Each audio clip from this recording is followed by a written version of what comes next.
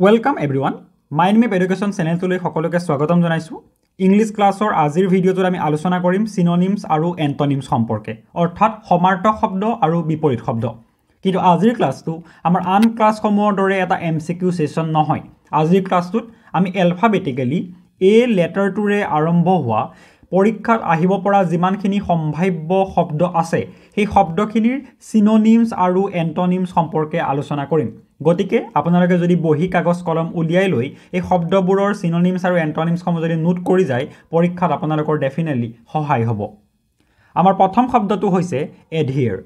এডহিয়াৰ শব্দটোৰ সিনোনিমছ আৰু এন্টোনিমছ জনাৰ পূৰ্বে আমি জানিব লাগিব এডহিয়াৰ শব্দটোৰ মিনিং কি। এডহিয়াৰ শব্দটোৰ মিনিং হৈছে পালন কৰা। কি এডহিয়াৰ শব্দটোৰ মিনিং হৈছে পালন কৰা। আপোনাক কোনোবাই কিবা এটা আদেশ দিছে, আপুনি কি আদেশটো যদি পালন কৰিছে সেইটো কোৱা হয় এডহিয়াৰ। গতিকে এই শব্দটোৰ যদি আমাক যদি পৰীক্ষা সিনোনিমছ সোধে, সমাৰ্থক শব্দ সোধে, তেতিয়া তাৰ উত্তৰ হ'ব কমপ্লাই। কমপ্লাই মানে হৈছে কাৰোবাৰ আদেশ মানি চলা। এতিয়া পৰীক্ষাত যদি সিনোনিমছ নখুধি পেলাই যদি আমাক যদি এন্টোনিমছ সোধে তেতিয়া এন্টোনিমছ কি হ'ব? ইগনোৰ। আপোনাক কোনোবাই কিবা এটা আদেশ দিছিল, আপুনি আদেশটো ইগনোৰ কৰিলে, কামটো নকৰিলে। নতুবা ৰিফিউজ, যে আপোনাক কোনোবাই কিবা এটা কাম কৰিব কৰিছিলে কিন্তু আপুনি সেই কামটো নকৰিলে। Question number 2, এবজলভ। এবজলভ শব্দটোৰ অৰ্থ আমি প্ৰথমতে জানিব লাগিব। এবজলভ শব্দটোৰ অৰ্থ হৈছে দুখমুক্ত। যেতিয়া কোৰ্টে কোনোবা এগৰাকী দোষীক দুখমুক্ত ঘোষণা কৰে তেতিয়া এবজলভ শব্দটো ব্যৱহাৰ কৰা হয়। এটা এবজলভ শব্দটোৰ সমাৰ্থক শব্দ সিনোনিমছ। সিনোনিমছ কি হ'ব? পাৰ্ডন। পাৰ্ডন মানে ক্ষমা কৰি দিয়া, অৰ্থাৎ দুখমুক্ত কৰি দিয়া। পাৰ্ডন, নট পাৰ্ডম, পাৰ্ডন। আৰু কি হ'ব? ফৰগিভ। ফৰগিভো হ'ব এবজলভ শব্দটোৰ এটা সিনোনিমছ। এতিয়া এন্টোনিমছ জানিব লাগিব। এন্টোনিমছ মানে কি? কাৰোবাক দুখমুক্ত ঘোষণা কৰা যদি এবজলভ হয় তাৰ বিপৰীত শব্দ কি হ'ব? কাৰোবাক দোষী ঘোষণা কৰা। কাৰোবাক কি বুলি ঘোষণা কৰা? দোষী বুলি ঘোষণা কৰা। তাৰ মানে কি? একিউজ। ইংৰাজী একিউজ শব্দটোৰ অৰ্থ হ'ল কাৰোবাক দোষী ঘোষণা কৰা। Question number 3, accord. একৰ্ড শব্দটোৰ সমাৰ্থক শব্দ আৰু বিপৰীত শব্দ জনাৰ আগত আমি ইয়াৰ মিনিং জানিব লাগিব। একৰ্ড মানে হৈছে একমত, কাৰোবাৰ সৈতে সহমত প্ৰকাশ কৰা। কি? সহমত প্ৰকাশ কৰা নতুবা একমত প্ৰকাশ কৰাটোকে একৰ্ড বুলি কয়। তাৰ সিনোনিমছ কি হ'ব? তাৰ সমাৰ্থক শব্দ কি হ'ব? এগ্ৰিমেণ্ট, যে কাৰোবাৰ লগত আপুনি কিবা এটা চুক্তি কৰিছে, যে আপোনালোকৰ কথা মিলি গৈছে। নতুবা আপুনি হাৰমনি ৱৰ্ডটোৰো ইউজ কৰিব পাৰে। কি ইউজ কৰিব পাৰে? হাৰমনি। পৰীক্ষাত যদি একৰ্ড ৱৰ্ডটোৰ সিনোনিম নুখুধি পেলাই যদি এন্টোনিম সোধে, অৰ্থাৎ বিপৰীত শব্দ কি বুলি সোধে, তেতিয়া প্ৰশ্নটোৰ সঠিক উত্তৰ হ'ব ডিসকৰ্ড। ডিসকৰ্ড ৱৰ্ডটোৰ অসমীয়া অৰ্থ হৈছে কাজিয়া। কি? কাজিয়া। Question number 4, এডামেণ্ট। এডামেণ্ট শব্দটোৰ অৰ্থ দুটা ধৰণে ল'ব পাৰে। যদি পজিটিভ সেন্সত চাবলৈ যায় এডামেণ্ট শব্দটোৰ অৰ্থ হৈছে দৃঢ়, যে ল'ৰাজন দৃঢ় মনৰ গৰাকী। কিন্তু ইয়াৰ যদি নিগেটিভ অৰ্থটো চাবলৈ যায় ইয়াৰে এটা অৰ্থ হয় অভং, যে অভং স্বভাৱৰ মানুহ। গতিকে এডামেণ্ট শব্দটোৰ যদি আপোনাক সিনোনিমছ লিখিব দিয়ে, সমাৰ্থক শব্দ লিখিব দিয়ে, তাৰ এটা হ'ব ষ্টাববৰ্ণ। ষ্টাববৰ্ণটো নিগেটিভ সেন্সত ব্যৱহাৰ কৰা হয়, যে অভং প্ৰকৃতিৰ ল'ৰা। নতুবা ইনফ্লেক্সিবল বুলিও ক'ব পাৰে। ইনফ্লেক্সিবল মানে দৃঢ়। গম পাইছেনে? যদি আমাক এন্টোনিম সোধে, যে এডামেণ্ট শব্দটোৰ যদি বিপৰীত শব্দ সোধে তেতিয়া কি হ'ব? ফ্লেক্সিবল। ফ্লেক্সিবল মানে কি? ফ্লেক্সিবল মানে হৈছে নমনীয়, যে আপুনি দৃঢ় নহয়, আপুনি নমনীয়। Question number 5, এডভাৰ্চিটি। এডভাৰ্চিটি শব্দটোৰ অসমীয়া অৰ্থ কি? এডভাৰ্চিটি শব্দটোৰ অসমীয়া অৰ্থ হৈছে দুৰাৱস্থা, যে কাৰোবাৰ দুৰাৱস্থা চলি আছে। গতিকে ইয়াৰ যদি আমাক সিনোনিম সোধে, সমাৰ্থক শব্দ সোধে, তেতিয়া কি হ'ব? মিছফৰচুন। মিছফৰচুন মানে হৈছে কাৰোবাৰ দুৰাৱস্থা চলি থকা। নতুবা কালামিটি। কালামিটি আৰু মিছফৰচুন শব্দ দুটা হৈছে এডভাৰ্চিটি ৱৰ্ডটোৰ সিনোনিমছ। যদি আমাক এন্টোনিমছ অৰ্থাৎ বিপৰীত শব্দ সোধে, তাৰ কাৰণে কি হ'ব? মিছফৰচুনৰ পৰা মিছটো কাটি দিলে আমাৰ কি হৈ যাব? ফৰচুন হৈ যাব, হয়নে? নতুবা আপুনি প্ৰস্পেৰিটি ৱৰ্ডটোৰো ইউজ কৰিব পাৰে, prosperity. Question number 6, alien. Alien শব্দটোৰ সমাৰ্থক শব্দ আৰু বিপৰীত শব্দ লিখাৰ আগতে আমি অৰ্থটো জানিব লাগিব। একেবাৰে সহজ। এলিয়েন মানে হৈছে বিদেশী, যি ইয়াৰ নহয়, লোকেল নহয়, সেইটোকে এলিয়েন বুলি কোৱা হয়। গতিকে তাৰ সিনোনিম কি হ'ব? সিনোনিম আমি ইউজ কৰিব পাৰোঁ ফৰেনাৰ। যেতিয়া বাহিৰৰ পৰা কোনোবা মানুহ আহে আমি তেওঁক কি বুলি কওঁ? ফৰেনাৰ বুলি কওঁ। নতুবা আউটছাইডাৰ বুলি কওঁ। কি বুলি কওঁ? আউটছাইডাৰ বুলি কওঁ। এতিয়া সেই ৱৰ্ডটোৰে যদি আমাক এণ্টনিম সোধে যে বিপৰীত শব্দ যদি আমাক সোধে তাৰ সঠিক উত্তৰ হ'ব নেটিভ নেটিভ মানে কি কোনোবা এখন ঠাইৰ স্থায়ী বাসিন্দা সেইটো হ'ব নেটিভ নতুবা ৰেসিডেন্ট ৱৰ্ডটো আপুনি ইউজ কৰিব পাৰে নতুবা লোকেল ৱৰ্ডটো আপুনি ইউজ কৰিব পাৰে এণ্টনিমত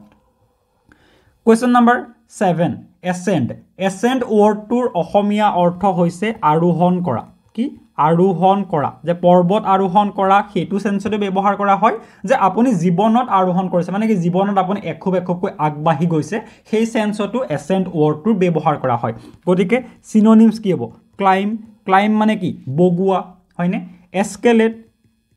এস্কেলেট হয়নে আমাক যদি এন্টনিম সোধে এসেন্ড শব্দটো যদি এন্টনিম সোধে একেবাৰে সহজ ডিসেন্ট আমি কি ইউজ কৰিব পাৰিম ডিসেন্ট ইউজ কৰিব পাৰিম ডিসেন্ট মানে অসমীয়াত হৈছে অৱতৰণ কৰা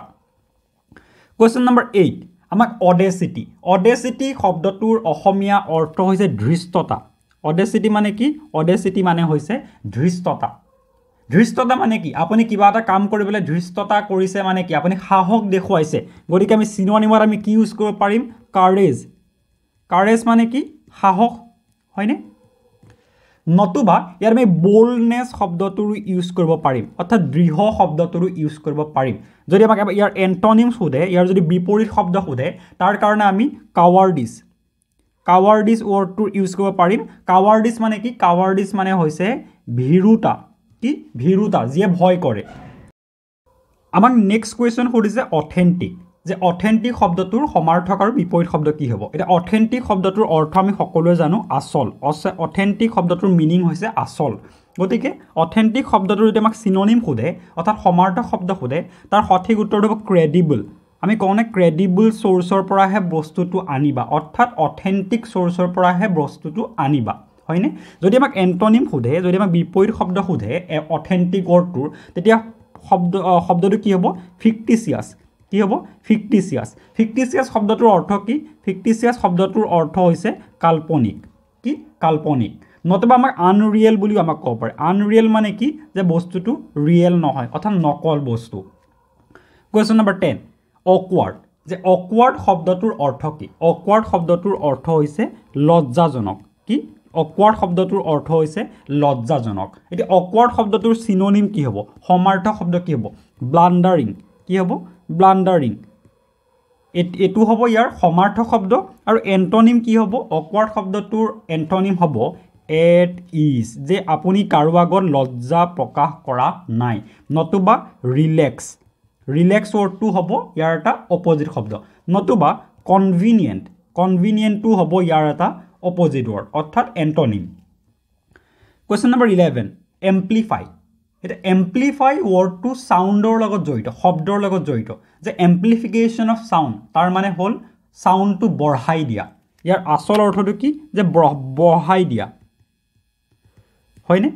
গতিকে ইয়াৰ সিনোনিম কি হ'ব ইয়াৰ সমাৰ্থক শব্দ কি হ'ব অগমেন্ট কি কৰা হয় অগমেন্ট অগমেন্ট মানে হৈছে বঢ়াই দিয়া নতুবা ডিপেন্ড বুলিও ৱৰ্ডটো আমাক দিব পাৰে হয়নে গতিকে যদি আমাক এন্টনিম সোধে যে বিপৰীত শব্দ কি বুলি যদি সোধে তেতিয়া হ'ব কন্ট্ৰেক্ট কন্ট্ৰেক্ট মানে হৈছে কমাই দিয়া হয়নে নতুবা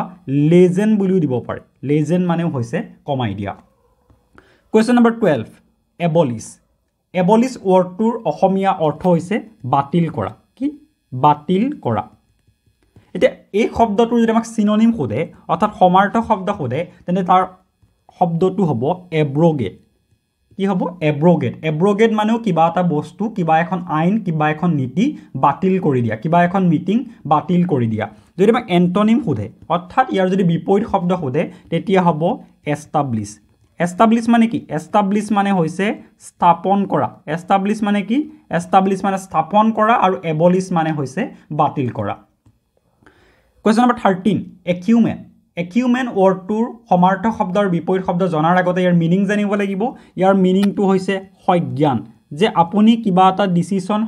সজ্ঞানে লৈছে যে আপুনি কনসিয়াস সিচুৱেশ্যনত কিবা এটা ডিসিশন লৈছে আপুনি সেই ডিসিশনটোৰ প্ৰতি এৱেৰ হয় গতিকে ইয়াৰ সিনোনিম অৰ্থাৎ সমাৰ্থক শব্দ কি হ'ব এৱেৰনেছ যে আপুনি তাৰ যি ফলাফল হ'বলৈ গৈ আছে সেই সিদ্ধান্তটোৰ সেইটো আপুনি গম পায় আপুনি এৱেৰ হয়নে যদি আমাক এন্টনিম সোধে বিপৰীত শব্দ সোধে তেতিয়া কি হ'ব ইগনোৰেন্স হ'ব কি হ'ব ইগনোৰেন্স ইগনোৰেন্স মানে হৈছে অজ্ঞান যে আপুনি কিবা এটা বস্তু কি কৰিছে ইগনোৰ কৰিছে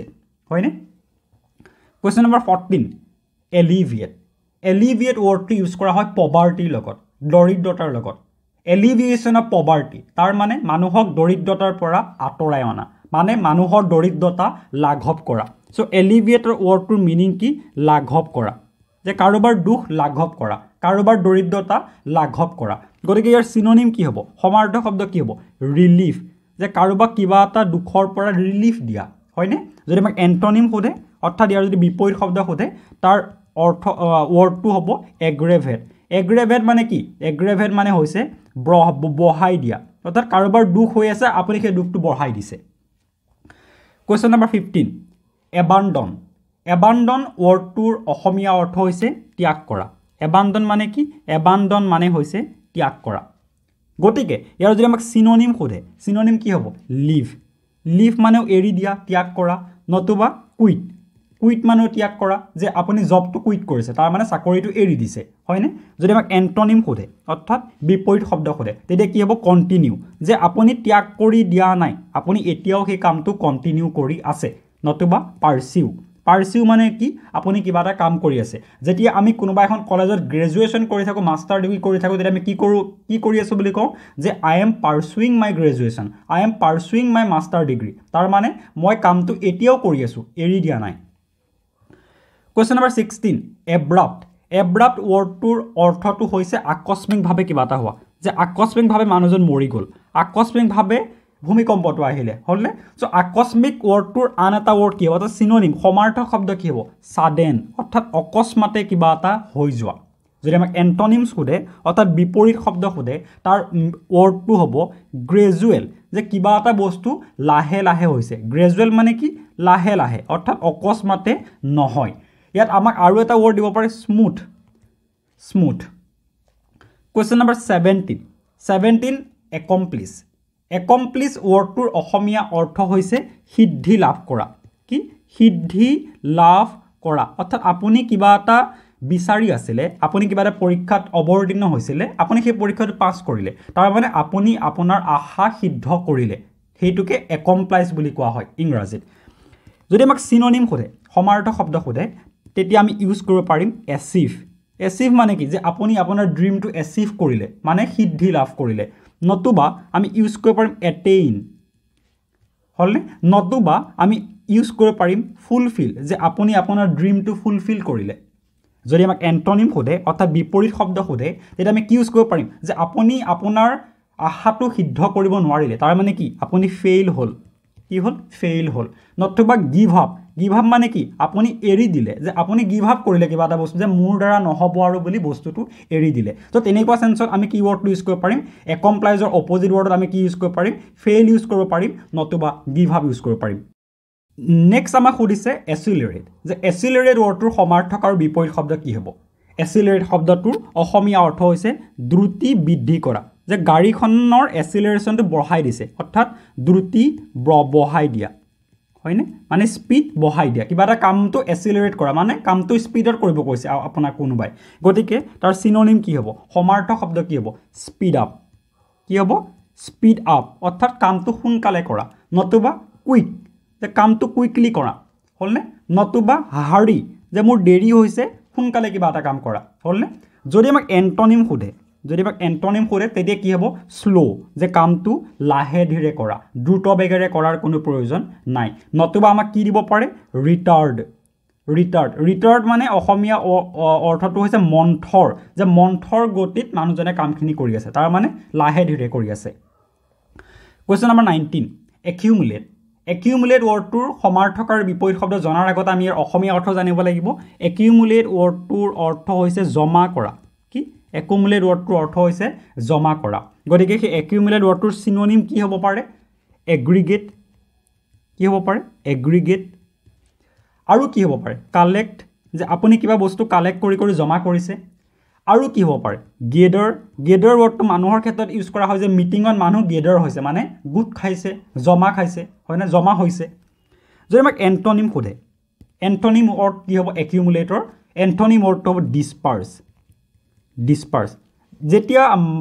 আপোনাৰ পুলিশ সেৱাৰে হওক নতুবা আৰ্মি নতুবা যিকোনো যেতিয়া মাৰ্চ পাস কৰা হয় তাৰ শেষত কি কৰা হয় ডিসপাৰ্স কৰা হয় ডিসপাৰ্স ওয়াৰ্ডটোৰ অসমীয়া ওয়াৰ্ডটো হৈছে নেফানেভ কি নেফানেভ ইয়াত আমাক আৰু এটা অপচন দিব পাৰে স্কেটাৰ স্কেটাৰ হৈ যোৱা মানে কি নেফানেভ দিয়া অৰ্থাৎ জমা হৈ থকা নাই সব নিজৰ নিজৰ জায়গাত গুছি যোৱা কোৱেশ্চন নম্বৰ 20 একিউৰেসি একিউৰেসি মানে আমি সকলোৱে জানো একিউৰেসি ওয়াৰ্ডটোৰ অসমীয়া অৰ্থটো হৈছে সঠিকতা হয়নে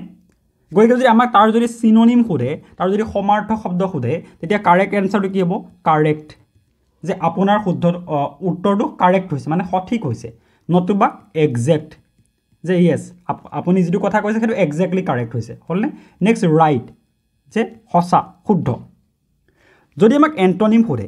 অৰ্থাৎ বিপৰীত শব্দ খুদে তেতিয়া কি হ'ব ইনএকুৰেসি একুৰেসিৰ অপোজিট ওয়াৰ্ডটো কি হ'ব ইনএকুৰেসি হলনে নতুবা এৰৰ মানে কি গণ্ডগোল আছে কিবা এটা ভুল আছে হয়নে কোৱেশ্চন নম্বৰ 21 একুৱেৰ মানে হৈছে প্ৰাপ্তি যে আপুনি কিবা এটা বস্তু জীৱনত একুৱেৰ কৰিছে আপুনি ঘৰ এটা একুৱেৰ কৰিছে তাৰ মানে হল প্ৰাপ্তি আপুনি কিবা এটা বস্তু পাইছে তাৰ সিনোনিম কি হ'ব সমাৰ্থক শব্দ কি হ'ব গেইন মানে কি আপুনি পইচা মানি গেইন কৰিছে তাৰ মানে পইচা ঘটিছে হয়নে গেট আপুনি কিবা এটা বস্তু পাইছে নতুবা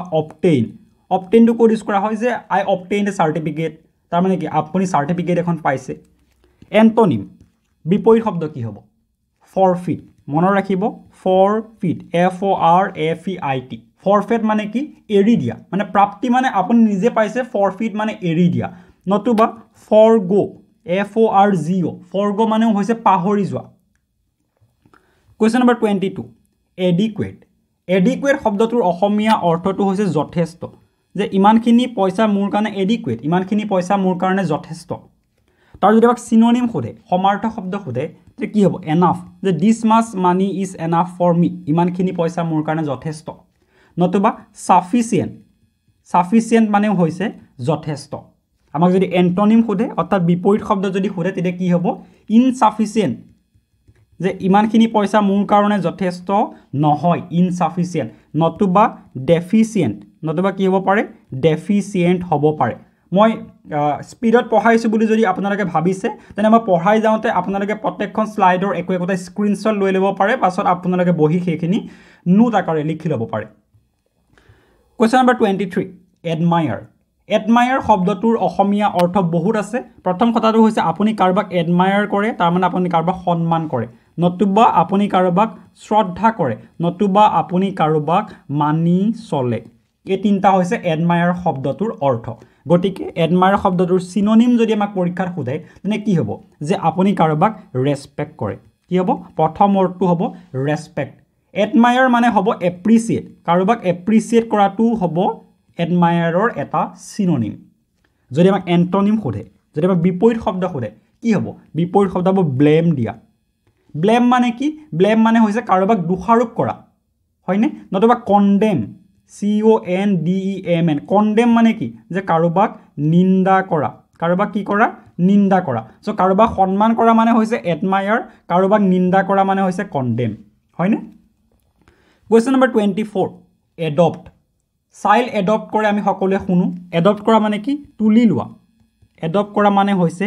তুলি লোৱা নতুবা এডপ্টটো মানি লোৱা ক্ষেত্ৰটো ব্যৱহাৰ কৰা হয় কি ক্ষেত্ৰত মানি লোৱা ক্ষেত্ৰটো ব্যৱহাৰ কৰা হয় এটা এডপ্ট ওয়াৰ্ডটোৰ সিনোনিম যদি পৰীক্ষাত খুদে তেন্তে আমি এফাৰ্ম ওয়াৰ্ডটো ইউজ কৰিব পাৰিম কি এফাৰ্ম FFIRM নতুবা কনফাৰ্ম ওয়াৰ্ডটো আমি ইউজ কৰিব পাৰিম নতুবা এপ্ৰুভ ওয়াৰ্ডটো আমি ইউজ কৰিব পাৰিম যদি আমাক এন্টোনিম খুদে অৰ্থাৎ বিপৰীত শব্দ খুদে কি হ'ব ডিসওন এটা কিছুমান বাতৰি কাকতৰ এড আপোনালোকে দেখা পাইছে নে যে আমুকক আজি তাজ্যপুত্ৰ ঘোষণা কৰা হ'ল তাৰ মানে কি মোৰ নহয় বুলি ঘোষণা কৰি দিলে হেতুকে ডিসওন বুলি কয় নতুবা ডিসক্লেইম যে এই বস্তুটো মোৰ নহয় বুলি মই ঘোষণা কৰি দিলো হলনে কোৱেশ্চন নম্বৰ 25 এডভেঞ্চাৰাছ ওয়াৰ্ডটোৰ অসমীয়া অৰ্থটো হৈছে দুঃসাহসিক কি দুঃসাহসিক হলনে গতিকে তাৰ সিনোনিম যদি পৰীক্ষাত খুদে সমাৰ্থক শব্দটো যদি খুদে তেন্তে এটা হ'ব ৰিস্কি যে কিবা এটা কাম দুঃসাহসিক এটা হ'ব ডেৰিং DARING হলনে আৰু এটা হ'ব দেয়াৰ ডেভিল অৰ্থাৎ DAREDEVIL এই তিনিটা শব্দৰ অৰ্থই হৈছে দুঃসাহসিক কিবা এটা কাম কৰিবলৈ যোৱা যদি আমাক এন্টোনিম সোধে অৰ্থাৎ বিপৰীত শব্দ যদি আমাক সোধে তেন্তে এটা হ'ব কচিয়াছ মানে হৈছে আপুনি সতৰ্ক হৈ কিবা এটা সিদ্ধান্ত গ্ৰহণ কৰিছে হলে তাৰ মানে আপুনি দুঃসাহসিক কিবা এটা কাম কৰিব যোৱা নাই নতুবা আন এটা হ'ব পাৰে সেফ অৰ্থাৎ আপুনি দুঃসাহসিক কাম কৰা নাই আপুনি সেফ জেগাত আছে সেফ কিবা এটা কাম কৰিছে Question number 26 affection wordটোৰ অসমীয়া অৰ্থ কি affection wordটোৰ অসমীয়া অৰ্থ হৈছে চেনে নতুবা মৰম নতুবা স্নেহ হলনে এটো হৈছে affection wordটোৰ মিনিং এটা affection wordটোৰ যদি synonym খুদে সমাৰ্থক শব্দ খুদে প্ৰথমটো হ'ব লাইকিং যে আপুনি কাৰোবাক লাইক কৰে লাভ হলনে আৰু এটা হ'ব পাৰে attachment কি হ'ব পাৰে attachment যদি আপোনাক এন্টোনিম খুদে বিপৰীত শব্দ কি হ'ব বুলি যদি খুদে তেনে প্ৰথমটো হ'ব ইনেমিটি তাৰ মানে কি এনিমিটি মানে হৈছে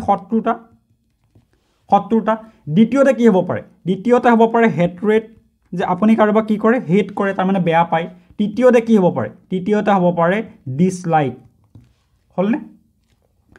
27 এগ্ৰেছিভ যে এগ্ৰেছিভ ওয়াৰ্ডটোৰ সমাৰ্থক আৰু বিপৰীত শব্দ কি বুলি কৈছে এগ্ৰেছিভ মানে আমি সকলোৱে জানো এগ্ৰেছিভ মানে হৈছে আক্ৰমণাত্মক এগ্ৰেছিভ মানে কি এগ্ৰেছিভ মানে অসমীয়াত হৈছে আক্ৰমণাত্মক গতিকে আমাক যদি তাৰ সিনোনিম খুদে হোষ্টাইল দা ফাৰ্স্টটো কি হ'ব হোষ্টাইল যে মণিপুৰত কেইদিনমান পূৰ্বে যিটো সিচুৱেশন হৈ আছিল হেতু আপুনি যদি নেশনাল মিডিয়া চাই তেতিয়া আপুনি দেখা পাব এটা হোষ্টাইল সিচুৱেশন বুলি কৈছিল মানে এটা আক্ৰমণাত্মক পৰিৱেশ বুলি কৈছিল নতুবা আপোনাক আৰু অপচন কি হ'ব পাৰে মিলিটেন্ট বুলিও দিব পাৰে সিনোনিমস যদি আমাক সমাৰ্থক শব্দ খুদে যদি আমাক এন্টোনিমস খুদে অৰ্থাৎ বিপৰীত শব্দ খুদে তাৰ মানে কি ইজি গোইং যে কোনো আক্ৰমণাত্মক নহয় সব ইজি গোইং মানে সব ঠিক আছে কোনো প্ৰবলেম নাই নতুবা কমপ্লেসেন্ট কি হ'ব পাৰে কমপ্লেসেন্ট মানে হৈছে যে আক্ৰমণাত্মক নহয় বন্ধুত্ব সুলভ Question number 28 alert wordটোৰ মিনিংটো কি আমি সকলোৱে জানো alert মানে হৈছে কিবা এটা বস্তুৰ প্ৰতি সতৰ্ক হৈ থকা alert মানে কি যে কিবা এটা বস্তুৰ প্ৰতি alert হৈ থকা মানে সতৰ্ক হৈ থকা গতিকে সিনোনিম যদি আমাক খুদে alert wordটোৰ সিনোনিম হ'ব vigilant মানে কি আপুনি কিবা এটা বস্তুৰ প্ৰতি সতৰ্ক হৈ আছে হেতু হৈছে alert যদি আমাক এন্টোনিম খুদে তেনে কি হ'ব এন্টোনিম হ'ব inattentive কি হ'ব inattentive wordটো যদি আপুনি যদি অভিযানত অৰ্থ বিচাৰে তাৰ মানে ঘুমনি বুলি পাব কি বুলি পাব ঘুমনি বুলি পাব আমাৰ 29 wordটো হৈছে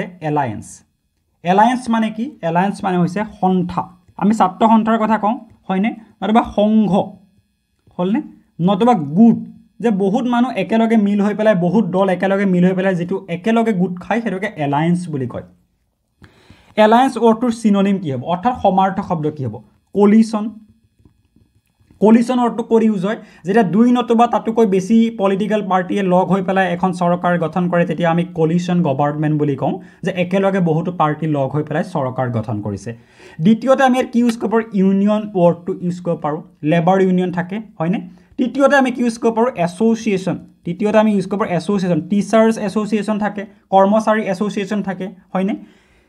যদি আমাক এন্টোনিম খুদে অৰ্থাৎ বিপৰীত শব্দ খুদে বিপৰীত শব্দ আমাৰ কি হ'ব এন্টাগনিজম মনত ৰাখিব এই ওয়াৰ্ডটো ইয়াৰ আগতেও অসম চৰকাৰৰ বহুখিনি পৰীক্ষাত আহিছে যে এন্টাগনিজম শব্দটোৰ অপোজিট অৰ্থাৎ এন্টোনিম আৰু সিনোনিম পৰীক্ষাত অলৰেডি আহিছে এন্টাগনিজম ওয়াৰ্ডটোৰ অৰ্থ হৈছে শত্ৰুতা কি শত্ৰুতা যে আপোনালোকে একেলগে নাই শত্ৰুতা মানে কি যে আপোনালোকে গুট হৈ নাই মানে ভাগ হৈ আছে আপোনালোকে সংঘ হৈ নাই আপোনালোকে সন্থা হৈ নাই হয়নে Question number 30 anonymous wordটোৰ অসমীয়া অৰ্থটো হৈছে অজ্ঞাত যে আপুনি যাৰ নাম নাজানে অজ্ঞাত হলনে নতুবা অনামী যাৰ কোনো নাম আপোনালোকে নাজানে হেতু আমি anonymous বুলি কওঁ যদি আমাক সিনোনিম খুদে যদি আমাক সমাৰ্থক শব্দ খুদে anonymous মানে কি anonymous মানে হৈছে unnamed যাৰ নাম আপুনি নাজানে নতুবা unidentified যাক আপুনি আইডেন্টিফাই কৰিব পৰা নাই যদি আমাক এন্টোনিম খুদে অৰ্থাৎ বিপৰীত শব্দ যদি খুদে তেনে কি হ'ব এটা হ'বটো আইডেন্টিফাইড আনআইডেন্টিফাইডৰ বিপৰীতটো কি হ'ব আইডেন্টিফাইড হ'ব ডাইৰেক্ট আৰু এটা হ'ব known known মানে হৈছে যে কাৰোবাক আপুনি জানে অৰ্থাৎ সেই মানুহজন আপোনাৰ জ্ঞাত গতিকে অজ্ঞাত ৱৰ্ডটোৰ অপজিট ৱৰ্ড অবিয়াসলি জ্ঞাত হ'ব আমি সেইটো জানো নেক্সট যি দুটা কোৱেশ্চন আছে সেই কোৱেশ্চন দুটাৰ অৰ্থ মই আপোনালোকক কৈ দিম আৰু আপোনালোকে কমেন্ট সেকশনত মোক সেই দুইটা ৱৰ্ডৰে এন্টোনিম আৰু সিনোনিম কমেন্ট কৰি জনাব এৰোগেন্স এৰোগেন্স ৱৰ্ডটোৰ অৰ্থ আমি সকলোৱে জানো এৰোগেন্স মানে হৈছে দম্ভ এৰোগেন্স মানে কি দম্ভ নতুবা অহংকাৰ এই ৱৰ্ডটোৰ সিনোনিম এটা আৰু এন্টোনিম এটা আপোনালোকে কমেন্ট বক্সত জনাব লগতে নেক্সট ৱৰ্ডটো হৈছে এসুৰেন্স এসুৰেন্স মানে হৈছে কাৰোবাক নিশ্চয়তা প্ৰদান কৰা এসুৰেন্স মানে হৈছে কাৰোবাক নিশ্চয়তা প্ৰদান কৰা যে আই এসিউৰ U that I will come যে মই আপোনাক নিশ্চয়তা প্ৰদান কৰিছো যে মই ইয়ালৈ আহিম তাৰ সিনোনিম কি হ'ব তাৰ এন্টোনিম কি হ'ব গতিকে মই দুটা ৱৰ্ড দিছো এটা হৈছে এৰোগেন্স এটা হৈছে এসুৰেন্স এই দুটা ৱৰ্ডৰ একোটাকৈ সিনোনিমছ অৰ্থাৎ সমাৰ্থক শব্দ একোটাকৈ এন্টোনিম অৰ্থাৎ বিপৰীত শব্দ আপোনালোকে কমেন্ট কৰি জনাব গতিকে আজিৰ ভিডিঅ'টোত আমি এ লেটাৰটোৰে এলফাবেটিক্যালি এ লেটাৰটোৰে ষ্টাৰ্ট হোৱা যিখিনি গুৰুত্বপূৰ্ণ ৱৰ্ড পৰীক্ষাত আহিব পাৰে তাৰ এন্টোনিম আৰু সিনোনিম সম্পৰ্কে আলোচনা কৰিলো ইয়াৰ অৰ্থ এইটো নহয় যে এ লেটাৰে আৰম্ভ হোৱা আৰু ৱৰ্ড নাই পৃথিৱীত অবিয়াসলি আছে কিন্তু পৰীক্ষাত আহিব পৰা পূৰ্বৰ পৰীক্ষাসমূহত অহা শব্দসমূহ ইতিমধ্যে আমি আলোচনা কৰিলো পৰৱৰ্তী ভিডিঅ'ত আমি বি ৱৰ্ডটোৰে আৰম্ভ হোৱা ভিডিঅ'সমূহ আলোচনা কৰিম ৱৰ্ডসমূহৰ সিনোনিমছ আৰু এন্টোনিমছসমূহ আলোচনা কৰিম ভিডিঅ'টো যদি উপযোগী বুলি ভাবে লাইক কৰিব কোনো বন্ধু বান্ধৱে যদি এই পৰীক্ষাৰ কাৰণে প্ৰস্তুতি চলাই আছে আমাৰ চেনেলটো ডেফিনেটলি সাজেষ্ট কৰিব আমাৰ চেনেলটো যদি সাবস্ক্ৰাইব কৰা নাই সাবস্ক্ৰাইব কৰিব আজিলৈ ইমানেই ধন্যবাদ